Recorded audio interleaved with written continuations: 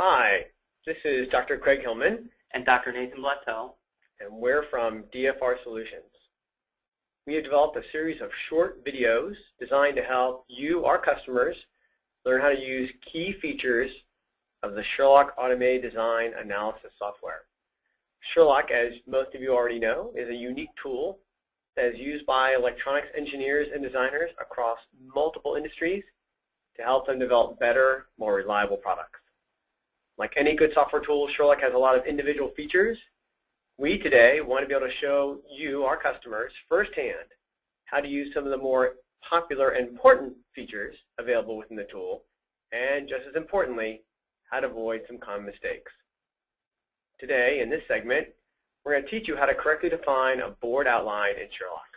Nathan, why is a board outline so important inside Sherlock? Well, the board outline is very important. It's used for multiple things inside Sherlock, and really it's for determining the effective board properties, so the amount of copper coverage you have, and this is very important for the mechanical simulation. So, how is the board going to respond during the finite element analysis? And today, for our listeners, we actually have a real live board inside Sherlock today. Isn't that correct? That is correct. And I think probably most importantly for them to be aware of, there's actually two ways you can bring in a board outline for Sherlock, right? Actually, it's really three, but the two key ones are you can bring it through as a Gerber or bring it in as an ODB. Yeah, so Sherlock will do multiple things in trying to determine what the board outline is for your particular design. So in the case of ODBs, the board outline is likely already defined, but it may contain, router commands or other things that can cause some errors in the board outline. In the case of Gerbers, Sherlock will make a guess on where the bounding rectangle is, and then you can also manually develop a board outline if you want to. So it's always really important to double check that board outline, because the way Sherlock needs to use that board outline, it can be different than the way, let's say, your manufacturer needs to know about that board outline. Correct. So, most important question, where do I go to check my board outline? Well, in the example that you're seeing here on Dr. Hillman's screen he's already imported an ODB archive, and with that, there was a board outline already formed. So he's going to expand the menu tree or the project tree. When I go down here, this is my actual card, right, inside the project tree? Correct. Bring it up, and I can see we have, close that out, we have Files, Input, Analysis, and Results. So I guess it would be under Files. Would that be correct? Because we're importing a file, an ODB file? Yeah, you can get to the board outline from that menu item. Oh, but you seem to be hesitating, so there's probably another place to find the board outline. Well, actually, anytime you go to the layer viewer, it will show you where your board outline is. And that layer viewer is under Inputs? It is actually accessible from Files or Inputs. So if I were in the Files item, and I double-click on Copper Layer 1, or Copper 01, it's going to spawn the layer viewer and show me Copper Layer 1. And in this case, the board outline is actually shown also. Right. So this looks like a pretty sophisticated piece of equipment here. Yeah, this is a PCIe FPGA evaluation card, and it is a fairly mixed technology board with lots of different things on it. And it looks like it's a decently kind of moderately complex board. It's not quite a square, right? It's got some I guess these are kind of edge connectors down here, yep, and some bends and turns and corners, right? So I'm looking at this. This looks fine to me. I don't see a problem here. Well, I'm looking at this, and I actually see a problem right away. And if you look in the upper left-hand corner, you can see, if Dr. Hillman zooms in, you can see something that doesn't, looks like the board outline turns in on itself there at that one particular location. Oh, I see that. So if I kind of zoom in a little bit more for my viewers, I can see I've got like this, I guess this line, and like there's two places where the line kind of exists at the same time in some kind of funny way. Yeah, and that can cause issues with meshing. So we actually already ran the mesh. If you want to turn on the mesh, and you can see that, hey, we've got some issues there with the elements that were formed during the meshing routine. So I see my mesh here, and I guess this black line is deviating from the actual outline. I'm actually not meshing or modeling my actual board. Right, and you actually have a hanging FEA element right there at that curve, sort of sticking off. All right, so we'll turn off the FEA mesh. Okay, so now I've seen that. Do I have to is that the best way to do to kind of see if I have a problem? Just kind of zoom in and look closely to see if I see a meshing issue? Well, a lot of times what will happen is when you try to actually mesh, if the error is big enough, it will prevent Sherlock from meshing the board. All right. So how do I fix this? Well, the first thing to do is actually go to Edit Board Outline. So under the Edit menu, I see my second option down here is Edit Board Outline. I'm going to go ahead and do that.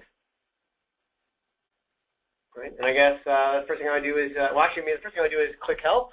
Give me some information here. So these are some basic instructions on how to use the Board Outline Editor. So I see here I can left click to add points. I can right click to save it, it looks like.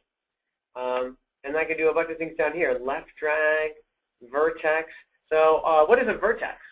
Well, we'll see a vertex in a second.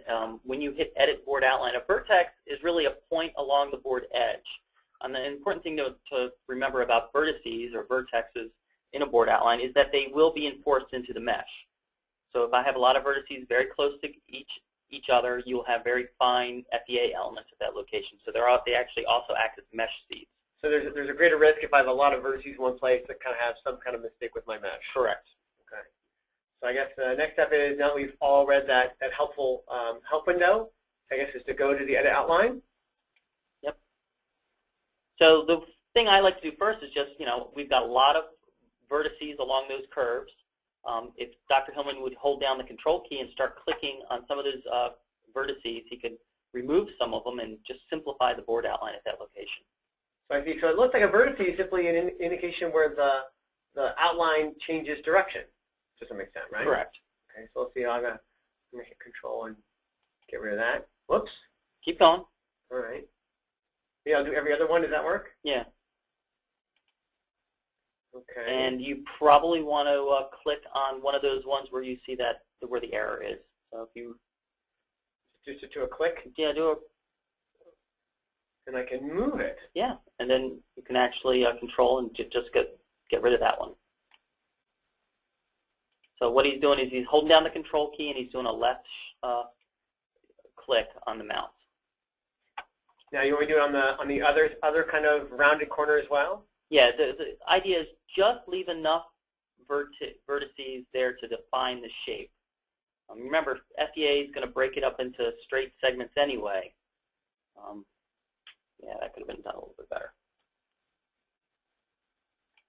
There we go. There we are. That looks good, and then you can probably get rid of one there also. Move it to make it nice, make it more there you go, round. And then he can just right-click and click Done. And now yeah, so I still see the curve. I got rid of the curve. The curve is still there. Yeah. But it's a much simpler kind of, there's much less likely chance of a problem with the meshing. Right. So now when Dr. Hillman hits Save, you'll see that the mesh, actually just zoom out. Click Save. Mm-hmm. And now we'll just quickly regenerate the mesh. And so I go into Edit here. Yeah. So a quick way to check to make sure that the board outline is correct and to see if you can generate the finite element mesh is to do a quick update FEA mesh from this screen. Quick update FEA mesh. And just update. Now, what are these kind of max mesh size, min bar size? What do these things do? Well, these are controlling some of the attributes of the mesh. So, and since we're doing a very quick, just a quick check, we're going to use a relatively large mesh size. We're going to exclude some parts that are below 60 millimeters, and we're going to exclude some holes. So this isn't my final kind of FEA vibration analysis. This is just a check to make sure that the outline is all good and ready for next steps. Correct. Okay. So he's going to click Update.